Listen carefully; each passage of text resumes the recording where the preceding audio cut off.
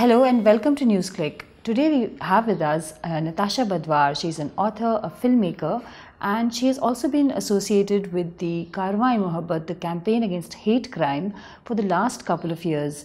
Karwaan-e-Mohabbat has been active in providing relief to the riot affected in northeast Delhi, and we're going to discuss what are the requirements of the people over there.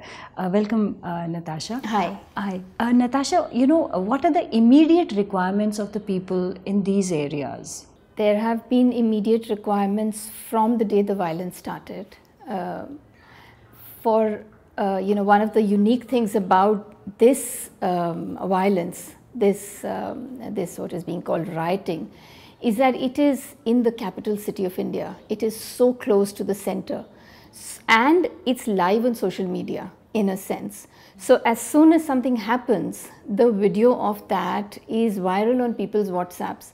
So we immediately know what is happening there, which means that there is immediately a need to respond to the people. Right. So starting from sending in the police to step in to stop the violence, if the police is not being able to control it, calling in the army, the paramilitary forces, to sending in people to provide safe spaces, safe passage for those who were trapped in the violence. The things that did not happen. None of these things actually happened. Things that did not happen, they happened only because communities mobilized themselves. So people helped their own neighbors. They happened because civil society came together. So, not only the Karwaan-e-Mohabbat, but a group of organizations and individuals who kind of loosely, called ourselves the Citizens Collective for Peace. And we set up helplines. We put out our own numbers, our own Twitter handles. We started getting SOS calls, and we started mobilizing a safe passage for people. In all of this, is the government doing anything, either at the center or the... Certainly the government did not move when it needed to. The government needed to move immediately, both the state government, the newly elected state government, as well as the central government, because the police is directly under the Home Minister. The areas, councillors, MLAs are ruling MLAs of the Aam Aadmi Party, and so both of them needed to move immediately. They didn't. Okay, once the violence has happened and the rescues have taken place, people, the violence has subsided, it's time for the relief to step in. But relief did not step in immediately. So civil society was trying to fill in the gap, and with your best intentions, you cannot do what the government machinery can do. You're training yourself on the job, you've just come together, you don't have the wherewithal, the machinery immediately, which the government does. Right. They didn't, and it was as late as yesterday that the Delhi government started to say, if you have a problem, call this number. If there is a health requirement, talk to this person, come for a meeting. That was too late, too little, too late, literally. So now, what are the necessary objectives that need to be fulfilled if you are going to provide any kind of relief? Is it safety? Is it the ability for the people to go back to their work? What does the government need to do now? It's literally many things. But if we organize it into so first of all, it's safety. People need to feel safe. You've been to Mustafabad, we've been to Mustafabad. People who have run away from their homes in Shiv Vihar, which is one of the worst affected colonies, where each Muslim home has been targeted, where schools have been burned down, mosques have been desecrated. People who have escaped from their homes have, it's literally 500 meters away. They've crossed a drain, they've come into Chaman Park, they've come into Mustafabad, into Babupur, and they are not able to go back home. They are scared that if they go back to even see what their home is like, they might get attacked again, and there have been incidents. So safety is number one. Number two, you need to give them safe passage. You need to escort them back. Groups of people from civil society are doing that voluntarily. We took 2 families home day before yesterday. Yesterday, another group of volunteers took many families back home so that they could pick up what was left of it, so that they could see what they have lost. That is something the government needs to do, is actually, police is standing there, paramilitary is standing there, but passively. There is no sense of safety for the victims. So that's number one. After that, you need immediate relief. The relief camps, government has access to schools. It has access to stadia. It has access to large open spaces. Civil society doesn't, right? So we are dependent on the goodwill of each other. So somebody is giving a house, somebody is giving a school, a mosque is opening its door, a gurdwara is opening its door. But the government has access to much larger spaces, and none of that has been mobilized. But that's number two, that you actually create a space where temporarily people can get a semblance of normalcy back. So that's where they can get health care, they can get legal aid, they can get some psychosocial care, they can sit down and figure out where they go next, how do they reassure their children, how do they file those FIRs. After all, crimes have been committed. So all of these things need to happen, which means that large-scale relief camps, temporary relief camps, but definitely camps with all the amenities need to be set up. Natasha, one of the things again is that we've seen a lot of Muslims become refugees overnight. Absolutely. And then you have other Muslims, of course Sikhs and Hindus also, but mostly Muslims helping Muslims. Now this is a very bad signal for a country, where you help the people who belong to your community and the government doesn't. Absolutely. So, how does one restore these ties? I mean, I know this is in the long term, but that should also be perhaps something on the government's mind. Yeah. So if we hear the stories on the ground, one of the reassuring things is that these are not communalized areas. These are not even segregated areas. There is I think it has the highest density of Muslims in any area. Northeast Delhi has a very high density of Muslims living among Hindus. But on the whole, there is no segregation. So even if you drive past the main roads and go into the inner lanes also, you will see the targeting. So 3 homes are fine, and then the 4th home is gone. Then the 6th home is gone. This shop is fine, then that shop is gone. Schools are gone. Mosques are destroyed, mandirs are standing.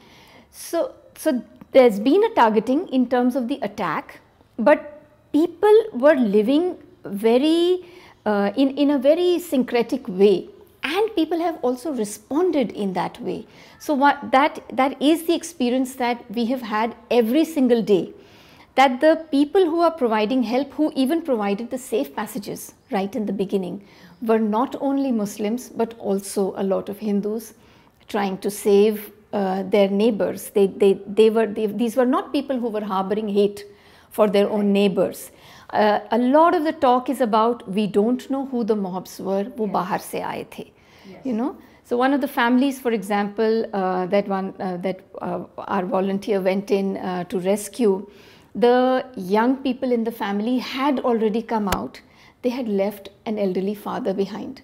And where had they left him? They had left him with the Hindu neighbor, who was giving him safe passage. So there have been innumerable stories of people, Hindus, hiding their Muslim neighbors in their home and then calling and saying, we don't know how long they are safe, we don't know how long we are safe, so you need to intervene. So on the ground, the divide is not so sharp. The divide is extremely sharp in the response of the state and in the response of the political class. So we have news today that Kapil Sharma has run a fundraising drive. He's collected 71 lakhs, but only for Hindu victims. Right? But when the Sikh community opened the gurdwaras, they did not say this is only for one community. It was for all communities. When we have set up relief camps, they are for all communities. And the other difference is the way in which even the Chief Minister is speaking. 3 people from the government, 3 government servants have lost their lives. There's an IB officer, there is a constable, and there is a third person. He's naming the Hindus, he's forgetting to name Muhammad Anis, who is a Muslim, whose home was targeted. He's also a government servant. He's also going to get compensation. So that's where the divide is happening, and we really hope that some kind of enlightenment is going to dawn on the people that we have elected as our own government. Natasha, about the children, because there are a huge number of young people and children, school-going, college-going, very young employees and workers. What happens to these children? What are the special requirements? When we first went into the relief camps, and you know that their entire livelihood is destroyed. If they had a shop, the shop is gone. If they had a tailoring set up at home, that is gone. If there was an auto rickshaw, that is gone. And you think everything is over for this person, but when you talk to them, the things that people are saying, "Mere bacche ka saal kharab ho jayega," and you think that's a small matter, but no, for somebody whose life was absolutely normal till yesterday, it's not a small matter. It's as big a matter as it is for anyone else. And I'm thinking, कुछ नहीं बचा तुम अपने बच्चे का साल, but those are as they would be, those are the concerns of people. I mean, there are people who've gone back because they left their goats behind. There are people who've gone back because they left their dog behind. How can you abandon something that's a part of you? Yes. And these are the things, these are the small details that make up a normal life. So when you try to build it back, you are collecting the pieces together. So children are really, really hard hit in the area. One, because the immediate shock and trauma of losing your home, of seeing your elders traumatized, having to wake up in a relief camp in somebody else's home. You don't know where your food is, you don't know where your clothes are. So till yesterday, you had a safe life, and now suddenly you're a refugee. Besides that, their schools are burnt. They know their schools are burnt. Their school bags are gone. Their uniforms are gone. And a board exam is looming. They don't have the admit cards to go and take the board exam, even if they want to take it without studying. So the appeals that are being made are to the CBSE, can you delay the board exams? I mean, after all, there's been a pogrom in the capital city. Right.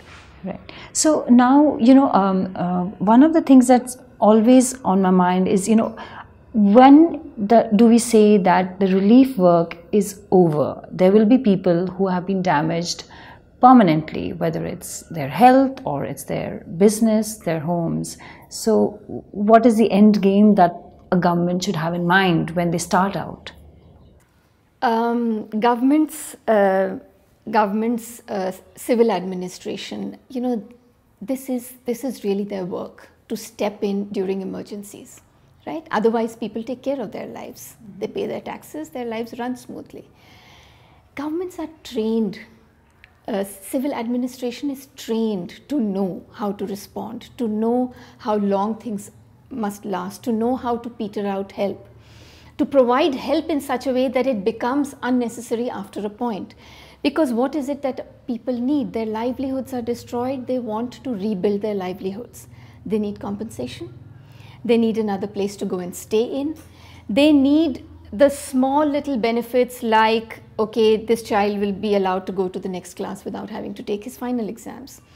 These are the medical facilities that you will be able to avail in these hospitals for this period of time. Right.